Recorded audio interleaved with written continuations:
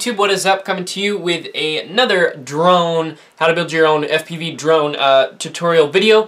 This is another video in my how to build a drone series, so if you haven't checked out the other videos, start at video 1 and go through the whole playlist. Link in the playlist below, link in the description below of the playlist. Today the tutorial is going to be on an addressable LED bar. This is going to be how to wire and program an LED bar, and frankly what all the weird things on Cleanflight or Betaflight mean. So what is an addressable LED bar? Basically what it does is each of these is possible of making nearly any color. They're RGB LEDs, and each one, you can see they've got the little controllers there on the board, are possible of controlling individually. So that means that not all these have to turn on at once. They can all be controlled by themselves, and they can give you some cool signals, which we will look at later on Cleanflight. So the wiring is really simple. As you can see, there's just 3 wires coming off of it, and I have not zip tied them down yet, but they've got a ground wire, the power wire, the red one here, and then the yellow one here is a signal wire, and that is the board here sending the information to this as it's programmed, and it then tells it how to light up, and we'll look at that in a minute. Now, I haven't found a great way to attach an LED ever to the back of a drone, so if you have any great ideas, please leave them in the comments below, and who knows, maybe a good idea will win something later on. So, that is basically all the wiring. Again, if you haven't watched my other LED video, watch that one, and that'll show you how to hook up the power wires. I figured out, I just ran it off of a plain ground and 5-volt off on my Lux V2 here, because the LED slot is for the signal, and that is where this yellow one goes. There's a clearly marked LED pad, and the wire just goes right up to that, and then it plugs, all of them solder onto the back of the board here in their respective spots. This one had an out for if you connect more than one. Make sure you connect it on the in, or else it will not work. If you have any questions for a different board other than the Lux, let me know. I know some boards do and some boards don't do addressable LEDs, but most should have some sort of LED control, or you can kind of tweak some settings in Cleanflight to make it that way. They're really cool looking, and I can't wait to show you guys. So let's look at the computer, and then we'll take a look at this again and show you how it works. So I'm here on the computer now, as you can see. My drone is all hooked up and things are working well. So we're going to go ahead and go right onto the LED strip tab. This is for Betaflight, but it's the same process for Cleanflight. So we're going to go ahead and click on the LED strip here, and as you can see, I already got some stuff set up there, so I'm going to go ahead and just clear all that so we can start over. So what you're going to want to do first is click wire ordering mode, and the reason you do that is it sets that now as the real wiring, that's the hard wiring that's on your drone. So click that, and it kind of gives you this graph. So if you have like 1 LED in the front or 2 LEDs in the front or something like that, you're going to want to set it up visually about the same so it makes sense. So I have 4 in the back as I showed you. So I'm going to go ahead and drag 4. Bam, let go, 0, 1, 2, 3, just like that. Click off of wiring ordering mode, and now we've got all 4 of them. So you can set them each individually if you want to different colors, but that gets kind of complicated. So what I'm going to do is set them all the same. So we're going to go ahead and click here, and I'll get into all these real quick, but what you're probably going to want to do is click on color first off, and go ahead and click throttle. Well, okay, so let's talk about these things. So color modifier. Color modifier, if you turn that on, which I'm going to, means that whichever one of these things is switched, so I mean, as you can see, it can be any of these. I'm going to keep it at throttle because that looks the coolest.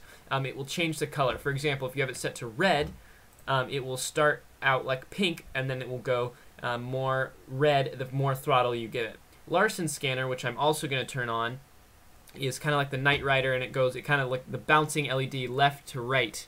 So I'm going to go ahead and turn that on also. Blink always means it's blinking, which especially if you have Larson scanner on, I wouldn't recommend. And same with blink on landing, I wouldn't recommend it because it's below 50% throttle and not just when you're at 0% throttle. Overlay warnings and indicators. This is kind of nice if you have some warnings set up, such as fail-safe, low battery, stuff like that. And indicator is not any of those things. Warning is also arm state, which will mess with it if you want to do that here later. So we'll talk about that in a minute. Now the indicator here is for the modes and orientation, and that will be a different color depending on which, as you can see here, direction it is facing. And so I just leave that off. Arm state, we'll get back to this. You can change the color based on which one is armed and disarmed. And what I thought originally was that you could have all of these going at the same time, but you can't. It can only have one function at a time. So I'm going to do arm state, but let's talk about the rest of these. Battery, it will change color based on what percentage your battery is at, but you are going to need a voltage monitor for this, or current monitor on your flight controller, which a lot might not have. So I would stay away from that unless you know your flight controller set up for it. RSSI is signal strength. You could set this up now. It's a great one. The only thing is, most of the time your signal's dying. You can't see your LEDs anyways. So I don't really like this one personally, but it is a cool one. GPS is, as you can see here, if you don't have any satellites, you have no lock on the satellites, or the GPS are good and locked.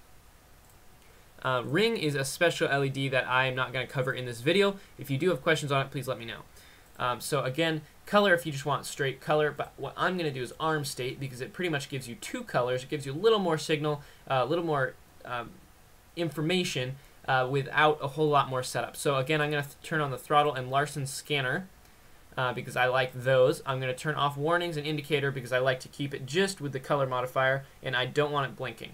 So now the special colors here are disarmed and armed, and so I have chosen this light blue and this red. So a good one too is green and red, because then when it's disarmed it's green, like you're good, you can go touch it, and when it's red it's armed, you don't want to go near it. I just kind of like this blue color, so that's what I'm setting. So now, when I'll show you guys this in a minute too, and I don't have a controller set up on it yet, so I can't show you the armed or the throttle color modifier, but I will show you in theory how it's going to work. When it's like this and you go ahead and click save, don't forget to do that. This will now be a light blue when it is disarmed, and when it's armed it'll be a very light red or a pink, and the more throttle you give it, the darker that color will get, and it'll also do the bouncing LED Larson scanner, which is really a cool feature, I think. So I'll show you guys that in the real world here off the computer. Again, if you have any questions on this technical setup, please feel free to leave them in the questions below. This was kind of just a brief overview, and I didn't go over a ton in depth what this does. So if you do have any specific questions, please let me know. Another good thing I forgot to mention was LED orientation, and this doesn't matter a whole lot, but you can hit south like that and it'll say which direction it's pointing, such as my LEDs, or if they're down or up, something like that, or east, or all around. So mine are south, so I'm just going to leave them like that. And not a huge deal. It's more visual than programming-wise, but it is a good idea. So I'm going to go ahead and disconnect and show you guys what it looks like when you plug up a battery. And again, when I get a controller set up, I will be able to show you a little bit better what it actually does. So stay tuned for that at a separate video. Okay, so we are back with the drone here on the table, and I'm going to go ahead and plug this up without knocking it over and show you guys what it looks like. It is wicked, super cool, and it really turned out to be a really cool setup, and you can add boards that are much bigger than this one, make it even cooler. So here it goes. Wow.